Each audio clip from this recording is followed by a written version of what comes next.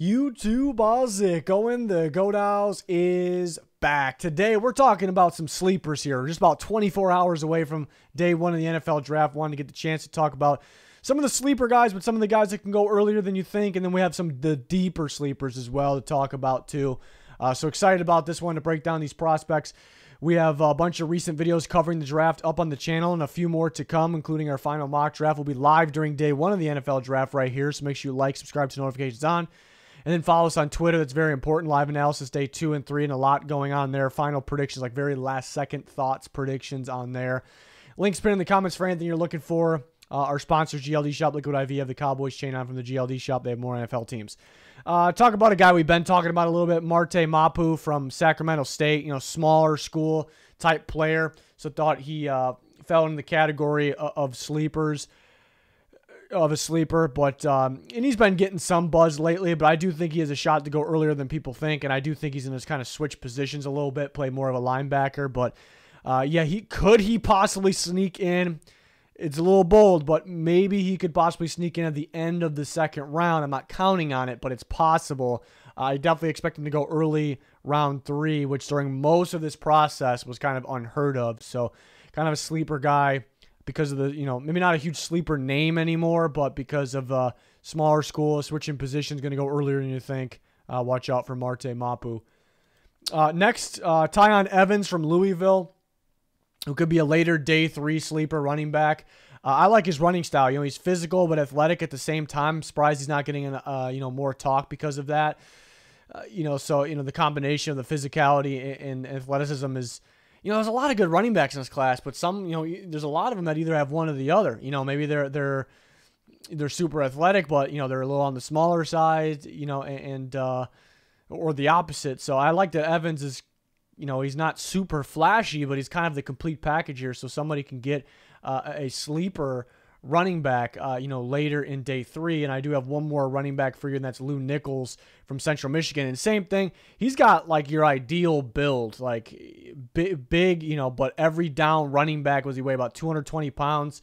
And in 2 years ago, he was an absolute monster for Central Michigan. Didn't see as much of him this year, but he can run, and he's kind of like Evans. We talked about kind of like a total package type running back. So could be a sneaky guy in day 3 that somebody gets. We always hear about these running backs, day 3 that you think they're going to be depth guys, but they end up getting something like a decent role or better in the NFL right away. Could it be guys like Nichols or Evans? Definitely a possibility. Then some receivers I want to talk. I love me some Jalen Moreno Cropper from Fresno State. He's a little undersized, maybe more than a little, and that's, well, for a receiver, I guess is a little. And that's probably why he's not talked about more. The Fresno State receiver, he's, was he about 170 pounds, so he is thin, but man, he was super productive for the Bulldogs. He got open, and he was great after the catch. For like a thin, smaller guy, you think he wouldn't be that strong after the catch. But, well, first, he just make people miss. He had really good field vision after the catch, and he would outrun people as well. But he was tough, too. He was tough to bring down for a lighter guy, obviously. If we're talking about Nathaniel Dell pretty high, and by high, I mean, maybe later on day 2, why aren't we talking about Cropper, up there? I think because they're both extremely thin. That's their negatives. I think they're both, very good at getting open, but both very twitchy and big playability guys. So, I'm not really counting him to sneak in late day 3, but, round 4 honestly might sound early based on what we've heard, but I think he's talented enough to maybe sneak into round 4, possibly be a round 5 guy. I think that'd be a pretty good pick there. Really his only flaw is he's a little light. He's a little light right now. Another one, Michael Tinsley from Penn State, who 2 seasons ago was extremely productive. He was with Western Kentucky. Bailey Zappi, that offense there, that was a very high powered. He went to Penn State this year, and he was solid for them. A lot of times when Clifford didn't really know what to do, that actually seemed to be more of his guy. Like Parker Washington, more of the bigger name, because he has kind of a freaky ability after the catch. But sometimes he disappeared. Tinsley was kind of their go-to guy, it felt like, when they needed somebody, or if there was like a play that was, one read play. Well, minus like the screen passes to Parker Washington, but a one read play like downfield, it seemed to be Tinsley. So he seemed to be the go-to guy. And that was his only year at Penn State. So pretty impressive heard his name a little bit. Before he was kind of like a round 7 guy, but I definitely think he's going to go earlier than that. Could he be a guy that sneaks into round 5 or maybe even round 4? Just believing in, because he's been pretty productive. So just believing in him in the next level here. A couple more receivers that I like. Grant DuBose from Charlotte. He's fun to watch. He's got some contested catches, some really good contested catches and catches in traffic, in the red zone as well. Some good hands. You see him go across the middle of the field. He's pretty tough after the catch as well. So kind of a do-it-all guy. Really good hands, especially at the contested catch point. Just played for Charlotte, so maybe that's why people are sleeping on him a little bit because, it's obviously it's Division I, but it's not the biggest school in the world. So another receiver that could he go in round 5? I think we have a pretty good pick down there. Not getting enough talk around that range, or could even sneak into round 4, like a lot of these receivers that we're talking about.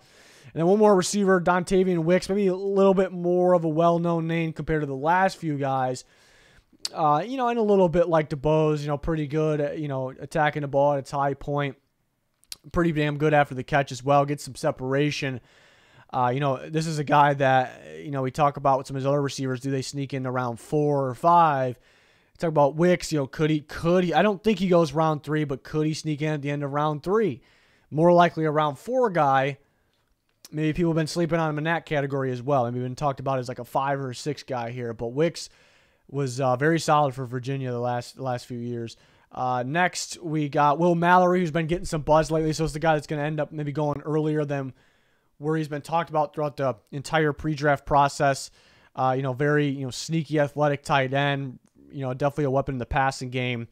A guy that what's his ceiling?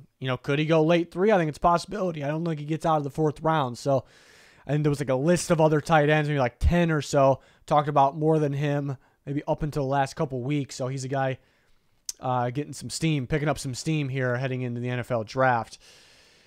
Next, much smaller school. Looks like he's wearing North Dakota State gear there, but he's actually a Northern Michigan tackle, Jake Witt, who is, it sounds like will be drafted. He's probably going to be around 6 at the earliest, but could be around 7. But from what it sounds like, he will get drafted. I actually know somebody that plays on the offensive line at Northern Michigan too. So it sounds like this guy's the real deal. Sounds like teams like him and his upside. They put a little more size on him. He like the athleticism and the length. But it sounds, that's what the later rounds are for. Guys that you take a shot on here in the 7th round, and guy that has upside, and smaller school guy, a guy that you just have to have, because if he goes undrafted, does he end up with the Lions? From maybe not, but coming from Northern Michigan. So does somebody draft him so they get him and they get the chance to see what he's about and work with him, because teams have a little bit more on the bigger school guys. So that is a smaller school, deeper day 3 guy to look out for. And then potentially another one here from a Shepherd offensive lineman. We had a quarterback from Shepherd in the draft too, but Joey Fisher, who I think could go earlier than Witt. I think this guy should get drafted as well. Could he go all the way up into round 5 possibly? A little more physical than Witt perhaps. So could this guy move to guard? I think he's good enough at tackle, but there's a possibility he could move to guard. But yeah, some of these small school offensive linemen, a little intriguing. I expect both these guys to actually get drafted, even though they're not big names or big schools at all here. Next, we got City Sal from Eastern Michigan, who's a little bit more well-known compared to the other guys. But, yeah, he keeps moving up boards. Could be a guy that's going earlier than you're expecting. I actually could see him in round 3. I could see him on day 2. So Eastern Michigan's somewhat of a smaller school, obviously. He probably started off in the round 5-6 range in the beginning of this entire process, but continues to move up. So a guy that maybe surprisingly to some people could go round 3. I don't think he gets out of round 4. And then maybe could start very early on in his career. He's, for his size and physicality, he's pretty quick as well. So you do like that. Speaking of Eastern Michigan, Jose Ramirez is a pretty impressive pass rusher.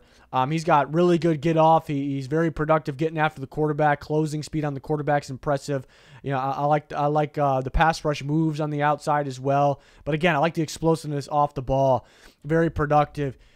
Based on his pass rush skills, another one that almost feels like, early 4. Could he sneak into round 3? But he could be better against the run. Sometimes ends up on the ground a little too much, so that maybe makes him a little bit of reach that high, but he's so impressive getting after the quarterback, and you think, he's not Max Crosby. He's not going to be Max Crosby. You think Eastern Michigan and guys that, got the job done. They were very productive at Eastern Michigan. It was just smaller school guy. That was really the only thing for the most part, so makes teams wonder, do we take a shot on this guy because of his pass rushing skills? Another smaller school pass rusher here from Appalachian State, Nick Hampton, who, definitely a guy that is a shot at round 3. Another one that is a shot at round 3, could go round 4. Like the length, like the pass rushers on the outside, the bend is very impressive, and he drops in coverage a bit. He's pretty decent at it. In his back pedal, pretty smooth actually. So it's a lengthy edge rusher that's really good on the outside move that can drop in coverage. So yeah, just like Ramirez, I think Hampton would be a little more likely to go earlier than Ramirez, more likely to go even earlier than expected, which would be like later round 3. So another somewhat smaller school guy to watch out for. Not so much of a small school, DJ Johnson, the edge rusher from Oregon here, so obviously a big school, but I've heard, some people talk about him being a sleeper. I've heard, former GM Rick Spielman say it, and, that kind of caught my eye, watching a little bit more of him. And he wasn't super productive at Oregon, but when you watch him, he actually dropped in coverage quite a bit, and they had him sitting and reading the run quite a bit. In that, Oregon got Dan Lanning over there from Georgia. He was Georgia's defense coordinator, and that's what he did a lot of what Trayvon Walker and even Nolan Smith. Now, DJ Johnson is nowhere near those guys, but you see, if you let him rush the passer a little bit more, maybe they'd be a little bit more productive. And I think he had 7 or so sacks anyways, but and then he ran in the 4.4s as well, and in terms of his 40, so he's got that speed. He can stop the run. He's physical stopping the run. He can drop in coverage. It's just a matter of having him rush a little bit more, but working on adding some moves to his game as well, because he kind of just bull rushes, try to use or just straight line speed. Tries to use that. So he definitely can use some more moves. I think NFL teams, NFL like the coaching staffs could coach that up. So this could be a sneaky guy as well, possibly in the anywhere in the range of 4 through 6. I'd say probably the early 5 range for him. But yeah, because he's so speedy and athletic, teams like the upside there. And then coming from a Dan Lanning defense, pretty impressive. Next, Isaiah Moore. I like his, just straight up an inside linebacker. I mean, he could play 4-3 inside, of course, but I would imagine he goes and plays a 3-4 inside linebacker role. Now, you look at the linebacker class, is there a ton of those guys? Like the inside linebackers, like the physical inside guys that are really good at plugging gaps and stopping a run. There's not too many of them. There are not too many of them at all. And here you got a day 3 guy that's really not getting any buzz that I think does a pretty good job at that. He's not super flashy, like he's going to make plays in coverage. Is he the fastest guy in the world? No, not really. But he can play your inside linebacker. He can fill gaps. He can make that big hit. He can stop the run. He's going to do his job there. So I liked his tape. Really no buzz on him. People probably talk about him as a round 7 guy, maybe round 6. A team that's really looking for an inside linebacker and they don't have one by, early round 5. I think it's a possibility.